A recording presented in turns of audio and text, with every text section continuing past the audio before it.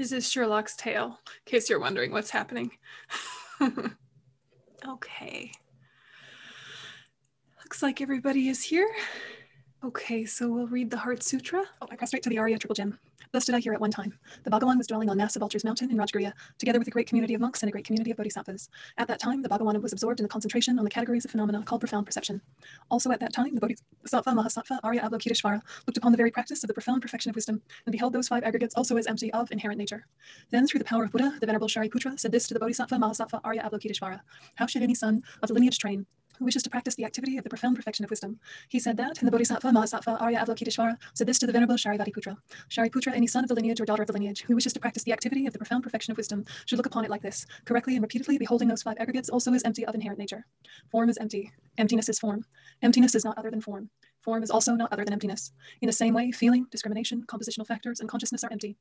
Shariputra, likewise, all phenomena are emptiness without characteristic, unproduced, unceased, stainless, not without stain, not deficient, not fulfilled. Shariputra, therefore, in emptiness, there is no form, no feeling, no discrimination, no compositional factors, no consciousness, no eye, no ear, no nose, no tongue, no body, no mind, no visual form, no sound, no odor, no taste, no object of touch, and no phenomena. There is no I element, and so on, up to and including no mind element, and no mental consciousness element. There is no ignorance, no extinction of ignorance, and so on, up to and including no aging and death, and no extinction of aging and death. Similarly, there is no suffering, origination, cessation, and path. There is no exalted wisdom, no attainment, and also no non-attainment. Shariputra, therefore, because there is no attainment, bodhisattvas rely on and dwell on the perfection of wisdom, the mind without obscuration and without fear. Having completely passed beyond error, they reach the end point of nirvana. All the Buddhas who dwell in the three times also manifestly completely awaken to unsurpassed perfect complete enlightenment and reliance on the perfection of wisdom. Therefore, the mantra of the perfection of wisdom, the mantra of great knowledge, the unsurpassed mantra, the mantra equal to the unequaled, the mantra that thoroughly pacifies all suffering, should be known as truth since it is not false. The mantra of the perfection of wisdom is declared. Tayata gate gate para gate para samgate bodhisattva. Shariputra, the Bodhisattva Mahasattva, should train in the profound perfection of wisdom like that. Then the Bhagawan arose from that concentration and commended the Bodhisattva Mahasattva Arya Avalokiteshvara, saying, well said, son of the lineage, it is like that. It is like that. One should practice the profound perfection of wisdom just as you have indicated. Even the Tathagatas rejoice. The Bhagawan having thus spoken, the Venerable Shariputra, the Bodhisattva Mahasattva Arya Avalokiteshvara, and those surrounding in their entirety, along with the world of gods, humans, asuras, and Gandharvas, were overjoyed and highly praised that spoken by the Bhagawan. Okay. So one thing I thought that might help clarify some of the Heart Sutra was just kind of a brief sidestep into the Tibetan language, which is related very strongly to Sanskrit. And in Tibetan, there's strangely not really a word for yes or no. In Tibetan, the words are more not and is, if that makes sense. So in the Tibetan, where it says no eye, no ear, no nose, no tongue, it's saying in emptiness, there is not eye, there is not ear, there is not, rather than no. And somehow that can maybe help you understand more of what the sutra is getting at, because it's saying that in emptiness, the nose is not the nose in and of itself. You know, there is a nose, but when you point to it, you're pointing at a part. You can't find the nose in amongst its parts. So it's like, that's not a nose, even though it's a nose. In emptiness, that's not a nose, rather than no nose. So maybe just that can help a little bit when you're thinking about the Heart Sutra. In English, no as a negation works, but in a way not could be better. So I don't know how it is in Hebrew, but hopefully that helps a little bit. And I highlighted a few parts in it, you might have noticed. And the parts I highlighted are parts that we've already talked about. So we've already talked about what the five aggregates are. We've talked about the Four Noble Truths and the 12 links. And gradually we'll kind of talk about the whole sutra, and towards the end of the semester, I'll try and pull it all together. But the Heart Sutra is the middle way consequence view. It's the prasangika view. So it's the view that we're going towards, even as we start to look at different tenet schools. So Heart Sutra for the day, done. Now we'll go back to a little bit of that 12 links conversation that you had before Passover. There was a question, somebody sent me an email asking, could I talk a little bit about what these words mean? Actualizing, actualized, projected, and projected, just the words themselves. So I'll do a little review of that, and then we can look at any other questions you might have had about that presentation. So here you go. Here's these guys. So we'll just start with projecting. Okay, so in English, projecting just means extending outward beyond something else. So kind of like to launch. In His Holiness and Thupten Chödrön's book, Samsara, Nirvana, and Buddha Nature, which I think you guys would really like if you ever want to buy that book. It's fantastic. The quote from there, it says, projecting means that those projecting causes are suitable to bring dukkha, suffering, after the actualizing causes come together and nourish them. So after the actualizing causes come together, these projecting factors are suffering or become suffering or bring suffering. So ignorance, karmic formations, and the first part of consciousness are the projecting factors. Then projected, this is cast or transmitted or what will come. Projected means having created the effects conducive to actualization once the actualizers, such as craving, are present. So projected is resultant consciousness, name and form, six sources, contact, and feeling, kind of as a bundle. That's what's been projected. In a sense, it's like a past tense, whereas projecting is like in process.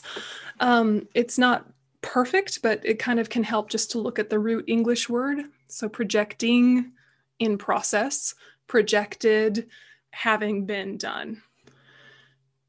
So actualizing means that those actualizing causes make the potency of the karmic seed powerful enough to bring the result immediately. So craving and grasping turn into becoming, which is related back to that second link of karma. So it's like that link of karma then turns into the link of becoming, actualizing. And then actualized means to make a reality of. So to kind of, here is what has been launched, birth, and then aging and death right on its heels. So those are just the words, okay?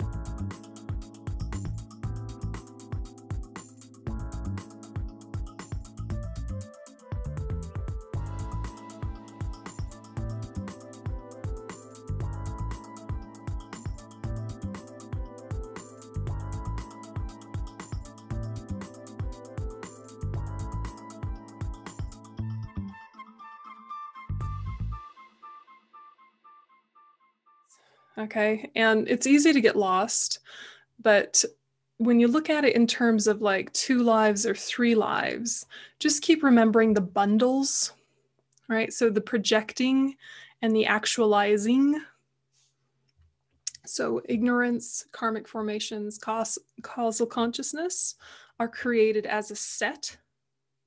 And a set of those projecting factors gets ripened by, or nurtured, or watered, or sprouted by the actualizing factors. Craving, which escalates into grasping, which ripens the previously created karmic seeds, which lead to becoming, which is karma becoming rebirth. So kind of, break it into chunks so that you don't get lost. And then you have actualized, or you have projected and actualized. So birth is actualized. Wrapped with birth is the resultant consciousness, name and form, six sources, contact, and feeling. And resultant consciousness, name and form, six sources, and contact, this is kind of like when the baby is in the womb growing, and eventually it gets feeling, and then feeling continues throughout the life, including throughout the link of aging. And then throughout the aging process, you create lots of bundles or collections of ignorance leading to karmic formations, the seeds of which are placed on the causal consciousness. Lots of those, which don't necessarily ripen anytime soon. And then the second part of 12 is death.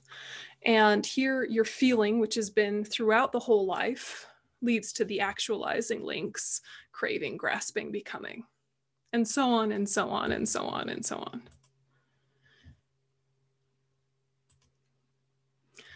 So here it is all together. And I know it can look like a lot, but just kind of get clear about the two kind of split links. So at consciousness, it splits into life A and life B. And then at aging and death, there's a split.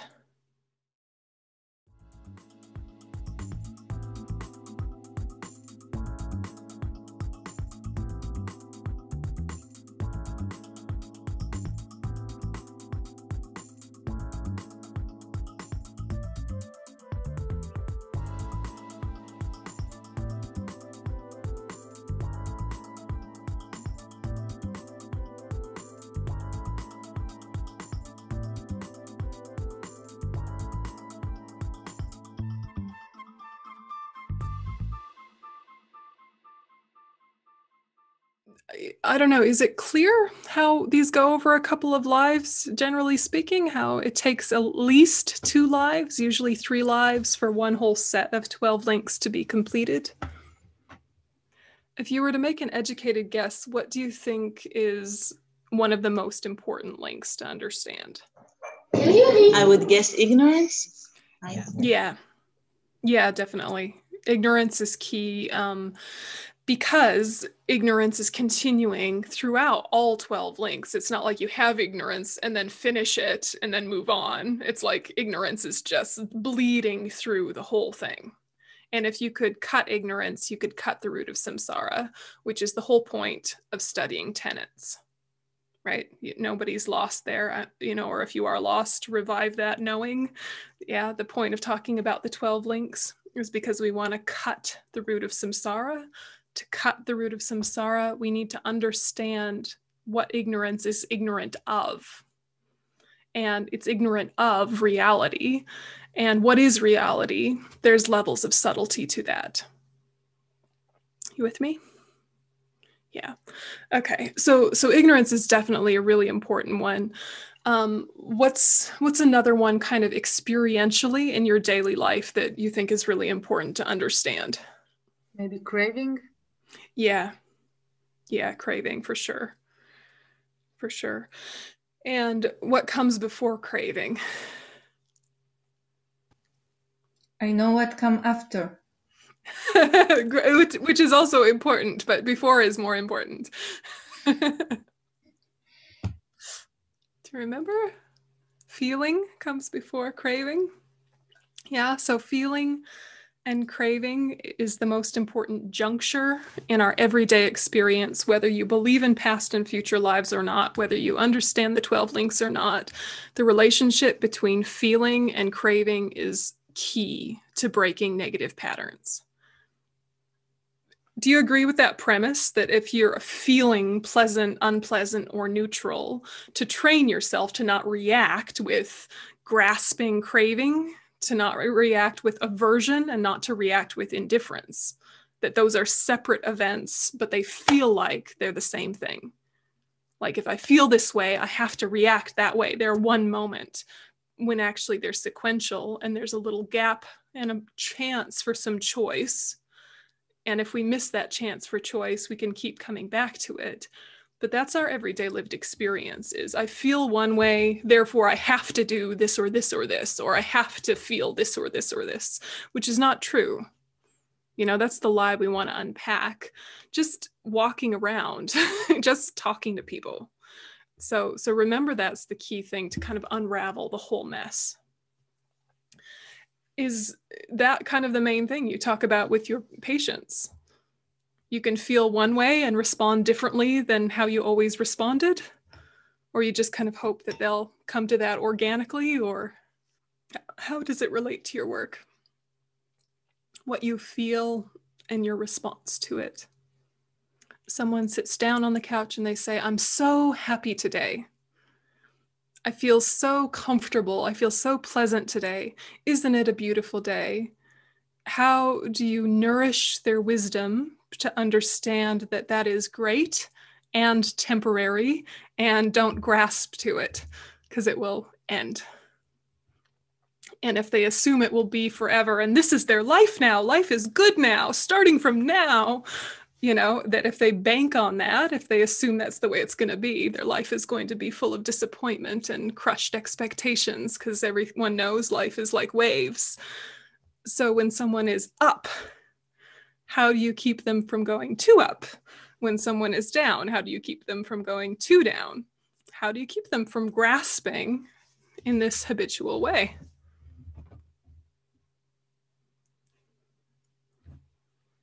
How do you do it for yourself?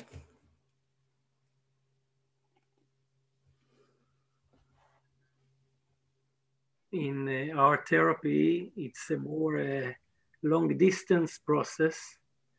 So you usually don't tell them right when they are happy, it's temporary. No. You would be such a buzzkill, yeah.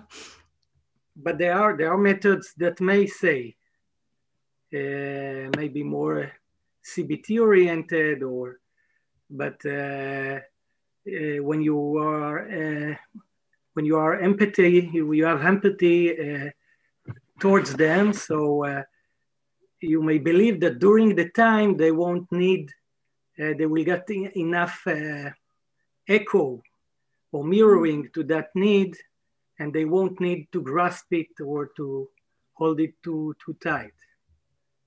This is one of maybe the methods or the process, but it takes time. And you may say that one source of the holding or the grasping is not getting enough mirroring, let's say, when you needed it at the childhood or during your life, and or the precise mirroring. So the therapy may do it again or in a more corrected way, and then they won't need to grasp it so much. I guess I'm just curious about how do you help them have the experience but not miss the meaning? You know, it's like you're holding them in this beautiful way with this mirroring, and while you're holding them, they can be really up and not go too far with it. They can be down and not fall into a pit. But do they understand how to then articulate that back to themselves and then integrate it personally? Is the idea that you just do it often enough that they just organically start to integrate that ability within themselves without even realizing it? Or are they able to explain what's going on for themselves to themselves? And I just always wonder, do they feel like they're in charge of the process, or is the process happening to them? Or both, or neither. I think that it's a lot of times it depends on the patient, and some people it's too much like intellectualizing it. So sometimes they don't need to know the process in a sense. Some people need to know, some people don't.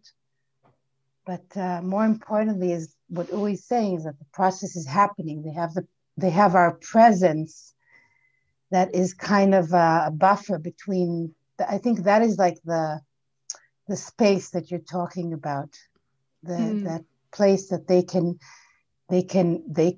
lie on the couch and think about what's happening in life in a sense, and through the space that is created with us in some way. It's complex. I have to think how to explain it, but complicated. Like you're giving their space back to them. You're giving their chance for choice kind of back to them or something by creating this safe atmosphere.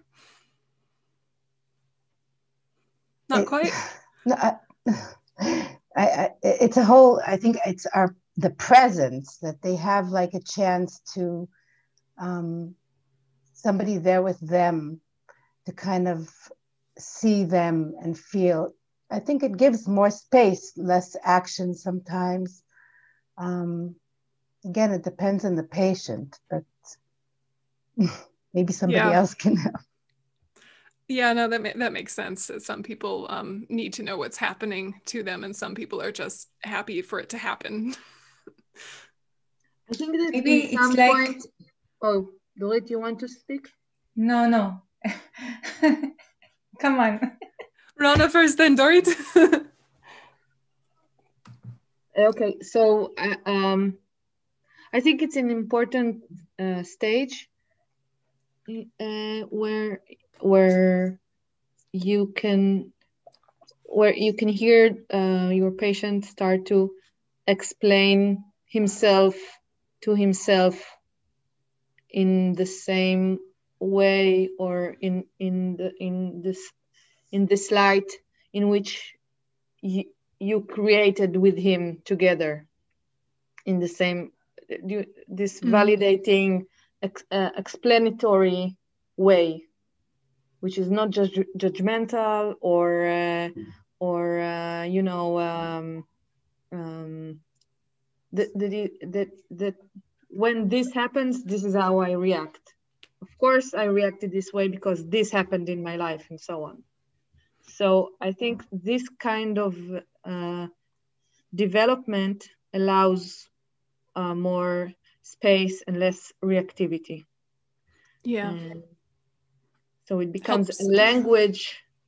I think that the language that your inner narrative is becoming like a sponge that can absorb, the pressure or the urge or the impulse to be, to react or to be impulsive. So this is something that starts to happen after a long time sometimes, but it happens. And so you become more resilient or more, stable in your experience, in your experiencing, even if you are experiencing, serious blows.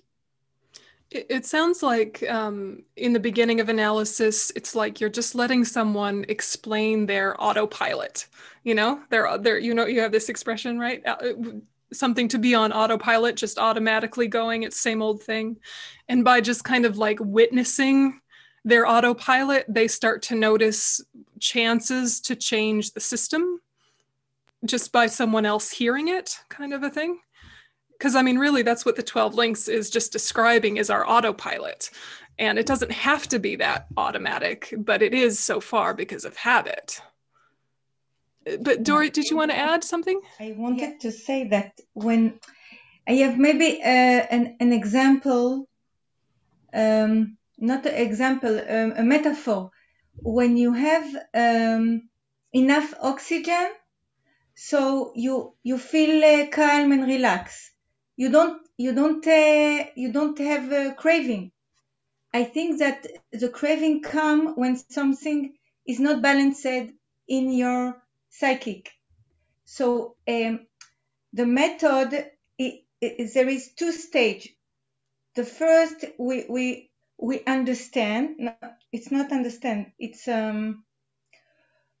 you understand what happened to the client, and after you try to explain him the genetic problem that came from his childhood. Is that always necessary? Do you really have to know why? Yes, always.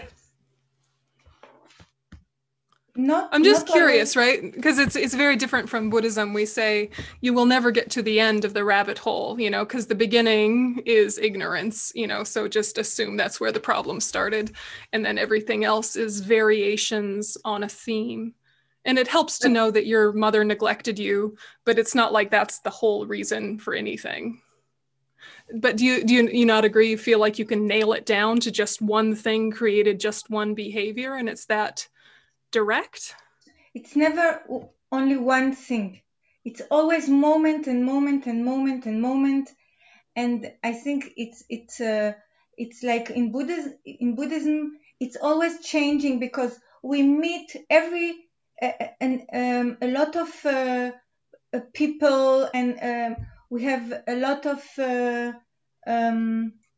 chavayot, different experience. We learn new things. We see art, and it's a complex. Yeah. Yeah, that's interesting. Yeah. Yeah. We learned the concept of, Amy talked about it a lot, about the inner being. And so I think maybe the analyst is like this function of an inner being who is with introspection and empathy also to himself. And maybe the patient didn't have the environment or the caretakers that were giving him the conditions that he needed to grow or to have this space. So, and maybe like the mother reacted with panic to something, or neglected, and then the analyst react is like you said, he can be with more space and introspection and empathy towards himself and towards the patient, and the patient can and with immersion with the patient, and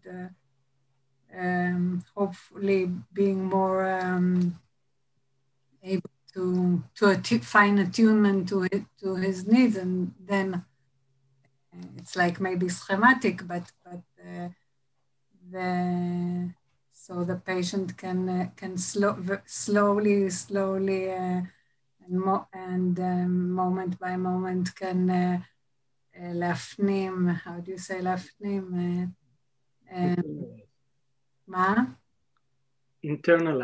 Internalize this function. So I like what you said, that also he can internalize the function of being empathy or being joyful towards him. So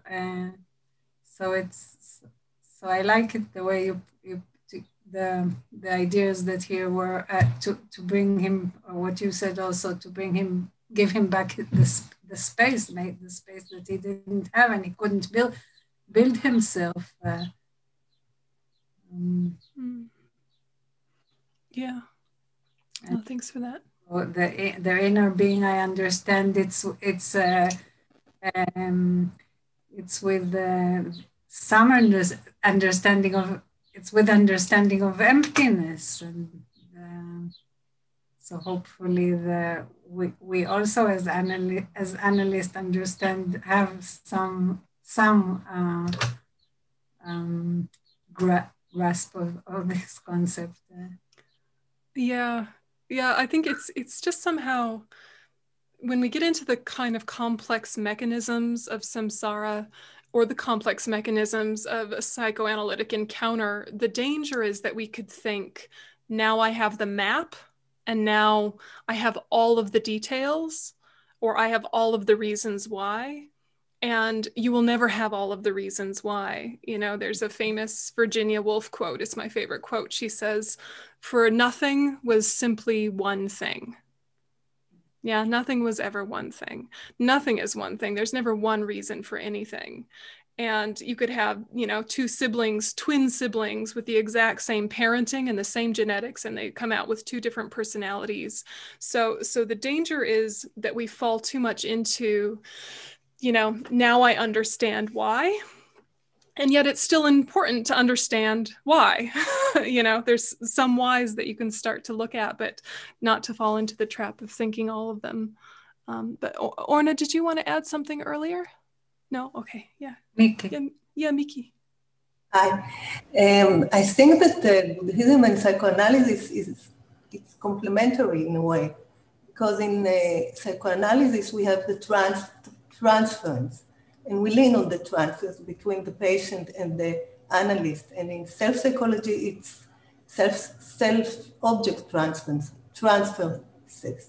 So it's like the patient is enlarged by the presence of the analyst, and he can little by little get back, like Talias said before, is the potential space to observe with the analyst and to be linked to him, to his selfhood.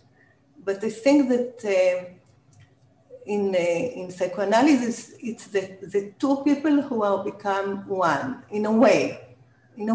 They are differentiated, but they become one. It's so, like, I think that when you talk about the teachers, there is also to your teacher in Buddhism, the guru. So there is their transference, but it's not works through. Also in psychoanalysis, sometimes we lean on it, on the presence of it. But this is the difference. I don't think that in psychoanalysis we are striving to know the big reasons. There are many reasons and conditions, but somehow when we see the large picture, the patient can be more compassionate with himself and to feel that he's more in charge and to feel that he can get free for the habits, little by little, with the presence of the analyst. So I think in a way it's complementary, it's not contradictory. Yeah, I don't think it's contradictory either. I think there's the same danger in both, which is to think that if you have an elaborate explanation, it's the whole explanation. You know, that's the danger in any school of thought, especially as you become more refined in your knowledge. And it can kind of interrupt the creativity of the present moment. If you think you know what's going on before you start the session, if you know what you're going to do before you start the session, you know, but you still need techniques and options and background, but not tightly held, you know, and that's the same on your meditation cushion as it is next to the couch. You have your plan, but then you let it go. I also think that when the patient becomes more empathic or compassionate towards himself, he also becomes more compassionate towards his parents. And also theoretically, when Cohort speaks also about the self-objects or the parents, so also they had their problems. It's not that they are to be blamed for. So it's like endless, but not endless maybe, but interdependent. Yuri, you had something? Yeah, also the knowledge of samsara and the ultimate reality is compatible with the two notions of to be yourself and to be beyond yourself, or selfhood, which is very close to be interconnected with everything. So when we listen to a patient, we may hear both potentials, his potentials to be himself and his potential to be beyond himself, a part of something that is wider. And when you echo that, and when you allowed him to be sometimes one with you, you can make the transformation to that direction, which resembles the direction to maybe the ultimate reality. Yeah, that's a nice way of looking at it. It's like, oh, I don't know how to explain. It's somehow like you need to say to yourself again and again, oh, that's why, but that's not why. Oh, that's why, but that's not why. You know, form is empty, emptiness is form. You know, and you can't really do without either. You know, you need both always, you know, to be able to land on a conclusion and then let go of the conclusion. And when we're starting to unpack identity and ignorance, that is the root of samsara, the first of the 12 links, it's not knowing, it's knowing wrongly, right? There's lots of kinds of ignorance, but this ignorance is knowing wrongly who yourself is. And so if you can say, okay, I'm like this because of this and this and this and this, but that's not really why. But you still have to say it, you know? It's like anything about you that has been either neglected, celebrated, or hated becomes like a defining characteristic, doesn't it? But if those particular things were just kind of embraced and loved, you might not even notice them about yourselves. You know, like whatever the length of our ears are, like no one cares about ears. So we don't think about our ears as a defining characteristic. But if suddenly people with, 4-inch ears were seen as very intelligent, we would become obsessed with our ears. So it's like right now we have them, no big deal, but they're not an identity feature. Easy. But then as soon as you start to think of something like your ethnicity or your gender or whatever, then because those things are either hated or celebrated, then they become defining characteristics. But they're not inherently so. They're just the same as your ears. It's like, yes, you have them. Yes, they're those sizes, but they don't mean anything in and of themselves. Right? And so the ignorance that leads to the karmic formations, it's again and again, you misunderstand yourself, and then you act from that misunderstanding, and then you plant the seed to do it again and again and suffer because of it. And so this is the thing we have to understand mainly from the 12 links, right? Is you misunderstand yourself, you act from that place, you plant the seed to do it again and suffer because of it. And again, and again, and again. So whether you can stop planting the seed or stop making the seed or stop the misunderstanding, whatever direction you want to go to, all of it starts to interrupt the pattern. And it's really like just pick a place to change the pattern. It doesn't even matter where. Just do something different. Think about it differently. But don't get so far out in your thinking that it's at the expense of sanity or ethics. And that's the tricky thing with the middle way consequence view, which is that it's so close to nihilism that you could fall over the cliff, but it's not, because it's never at the expense of ethics. And that the stronger your understanding of emptiness, the stronger your ethics, they're even more thoroughly reinforced, because the only logical conclusion from emptiness is a non-harmful way of being because of the infinite interconnectedness of things. Why would you hurt something that's connected to you and will then come back and hurt you? It doesn't make sense anymore. Rather than framing it as a good person doesn't do this, it does do that in a kind of like oversimplistic way. It comes from this deep rationale of it doesn't make sense to hurt each other if we're all connected, just like it doesn't make sense for the hand to hurt the foot. So is it starting to kind of come together? Yeah, I wanted to ask a question about emptiness and love and compassion. And if you're, it's something that I've been thinking about for a while, and heard a couple of answers that people talk about it. But if you, you're more and more focusing on emptiness, like you say, and everything is interconnected, why do we continue practicing compassion or working on compassion in a sense?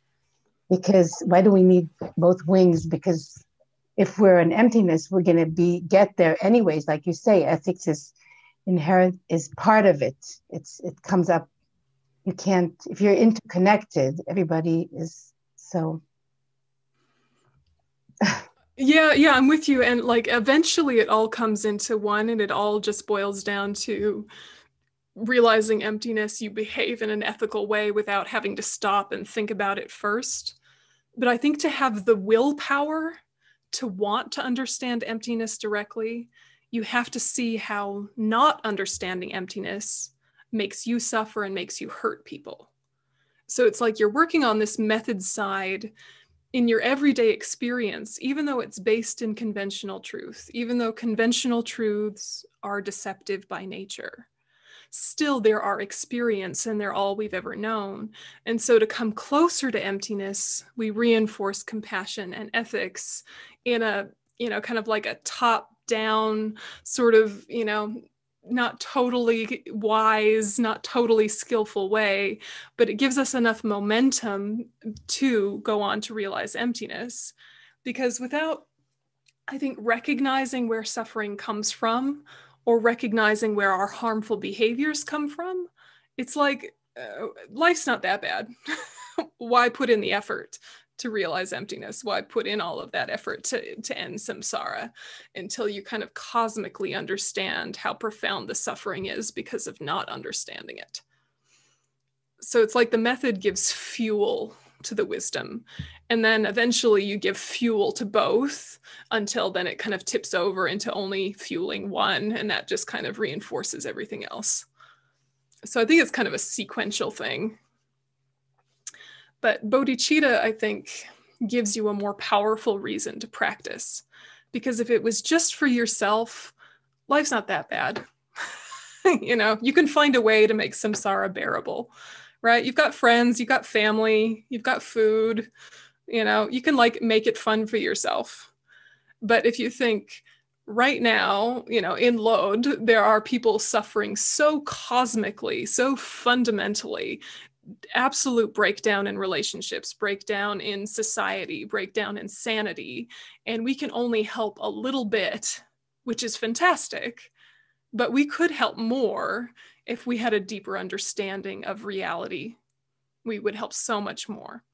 And so our radius of impact would increase if our own abilities were stronger. So then you think it is worth my while to put all this time and effort in for their sake. Maybe it's not worth it for me. Maybe I'm okay. But I really could do more for them. I don't know if that helps, but sometimes it can help also to recognize we could suffer less than we do if we understood reality better. Yeah, just our everyday experience of like annoyance and irritability and grumpiness, or just like ennui, sort of melancholy, sadness, just those little like passing moods that aren't that big a deal. We actually don't have to have that. Suffering's not inevitable. And so remembering that can kind of give our power to our practice. And the more that you do these practices, the more kind of deep contentment you find, and then it's reinforcing because you see it works. But it's gradual. Rona, something? Yeah, I wanted to ask, why is contact considered projected, right? Projected. Mm-hmm. Yes. Why is it projected? Why is it? Why is it not in the actualizing or actualized category? Why is it projected? Well, it's part of the rebirth, right? It's so, so think of it's all in a way within the womb of a baby. In the case of a human rebirth, right? It's easier to think in terms of human rebirth because that's what we're familiar with. So birth is meeting of consciousness, sperm, and egg. Those three coming together is birth. And that's the resultant consciousness, right? And with the resultant consciousness, it's not like it's just a little consciousness floating around in there without any work to do. It's, building arms and legs and sense faculties and things like that. And so with the consciousness is name and form, which are the 5 aggregates. And they're like, not all of them are awake and activated until the form of the baby is kind of coming together. So as the form of the baby's coming together, the 6 sources, or like the houses for the different senses, start to come into being. And once you have those like gateways of the senses, then the outside world is able to meet the inside world and you have contact. And as soon as you have contact, you have a feeling about that. So that bundle, the projected bundle, is kind of like just your womb experience. And then once you're born out of the womb of your mother, what we would call birth, but actually birth happened way back at conception. After you're born, then you have feeling. And from feeling, everything else comes into play throughout your life. And because feeling is conditioned by ignorance, we're creating karma all the time. So that bundle is your rebirth bundle. Does it make sense? Ish? So in a way, it's like more passive, whereas the other ones are more active. Like we can't decide to have contact. We have contact now. We can't decide to have feeling. We have feeling now. But we can decide what we do with our feeling. So it's kind of a passive, active, finished, unfinished, for lack of a better word, situation. Did you say that the feeling are conditioned to the ignorance? Or I didn't understand. Yes? Well, everything is conditioned by ignorance, including feeling. Conditioned to or by? It's different? By. Yeah. So we have a feeling all the time, and we have ignorance all the time, which is why we have craving and grasping, which is why we create karma and plant the seed on the causal consciousness, right? So the links are like all nice and tidy in their circle, but then when you start talking about them, they're all different ways of grouping them, and it can get confusing. But, there's a lot of different ways to group them to understand kind of our everyday experience of them. But if you think, all right, what I'm feeling right now, okay, physically and mentally came from the past. How I respond to it creates my future. Whether you believe in karma or not, that's quite true, yes? But the illusion is that what you're feeling right now is 100% about this moment only. That's an illusion though, isn't it? Never mind Buddhism, like what you're feeling now is not about now 100%. If you didn't know how to speak English, you'd have a different experience that came from the past. If you didn't know about psychoanalysis, if you didn't like ideas, if you didn't like this group, if blah, blah, blah, blah, right? Like it's all conditioned by many, many things, but all of which have ignorance.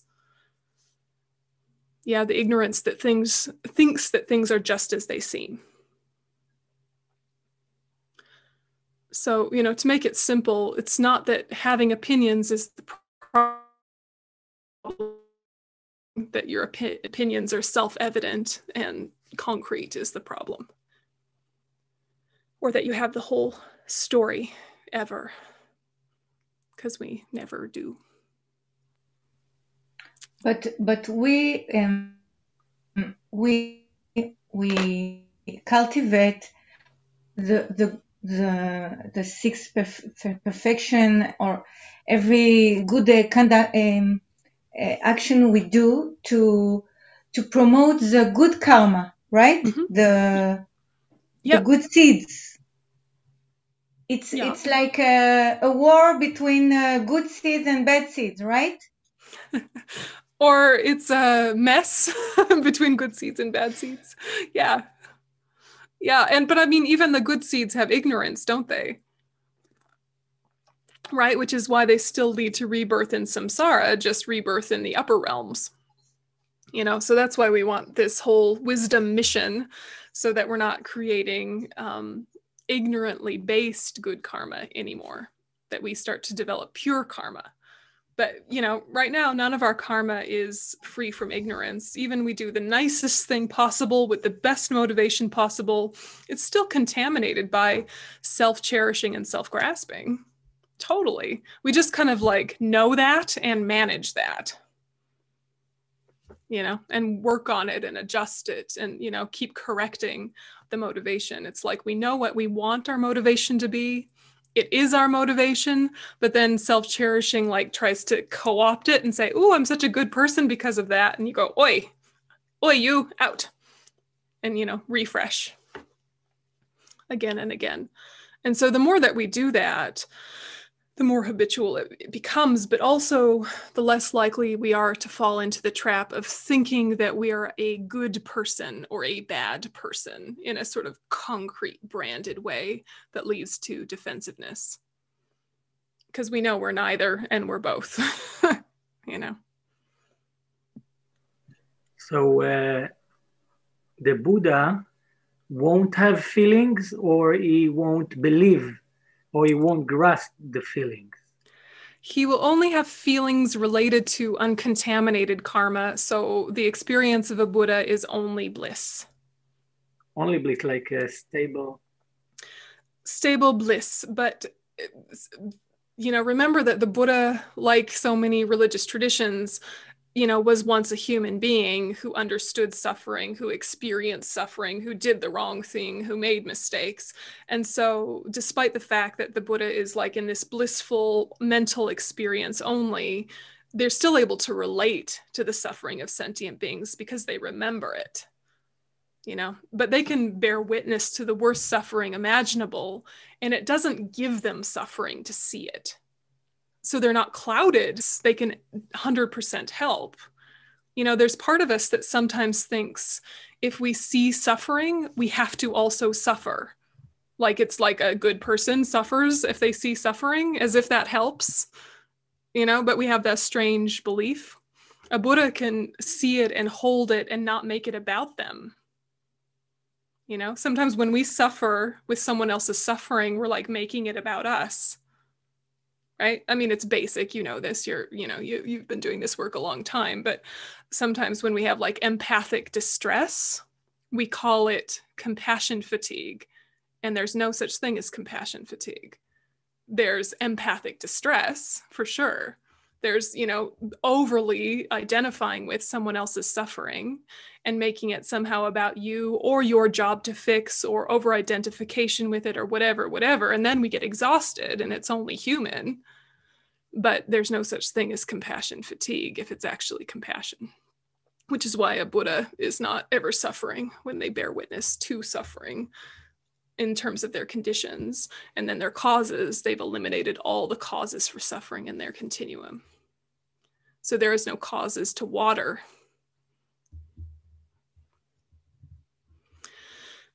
Slowly, right? slowly, right? So for your reading, this book has a really excellent introduction. It's a very clear introduction. I recommend you read it if you can. But I'm just going to read you a couple pages from chapter 1, just so that we start looking at dependent arising more generally than just the 12 links, and then we'll finish up. So we're on page 15 in your hard copy, which I think is something like page 5 in the PDF. So it says, dependent arising means that phenomena are dependent on other factors. causes, and conditions in order to come into existence.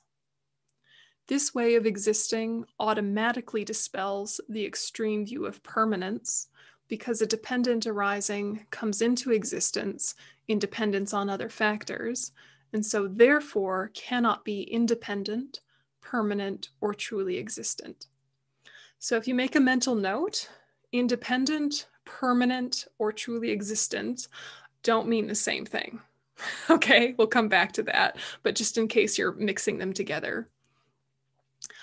Also, dependent arising contradicts non-existence, because if something exists in dependence on other factors, having come into existence in this way, it cannot be completely non-existent. So, within the understanding of dependent arising lies the power to dispel the two extreme views of true existence and complete non-existence. So then I'm going to go down and just look at this section. There are three main meanings of the first word, dependence. The first meaning of dependence is meeting or coming together. The second meaning is reliance, as in something being contingent on something else. The third meaning is dependence as we would generally understand it, something being dependent on something and therefore not independent. So this section here, we're going to unpack a little more, but if you want to read ahead, chapter 1, go ahead, at least those first couple of pages. Okay, so we're just going to unpack what does it mean to be dependent, and remembering that dependent arising is your access into emptiness. If you understand dependent arising, you can touch the reason for emptiness. Okay, so we'll dedicate. May all beings everywhere, plagued by sufferings of body and mind, obtain an ocean of happiness and joy by virtue of my merits. May no living creature suffer, commit evil, or ever fall ill. May no one be afraid or belittled with a mind weighed down by depression. May the blind see forms and the deaf hear sounds. May those whose bodies are worn with toil be restored on finding repose. May the naked find clothing, the hungry find food. May the thirsty find water and delicious drinks. May the poor find wealth, those weak with sorrow find joy. May the forlorn find hope, constant happiness, and prosperity. May there be timely rains and bountiful harvests. May all medicines be effective and wholesome prayers bear fruit. May all who are sick and ill quickly be freed from their ailments. Whatever diseases there are in the world, may they never occur again. May the frightened cease to be afraid, and those bound be free. May the powerless find power, and may people think of benefiting each other. For as long as space remains, for as long as sentient beings remain, until then may I too remain to dispel the misery of the world.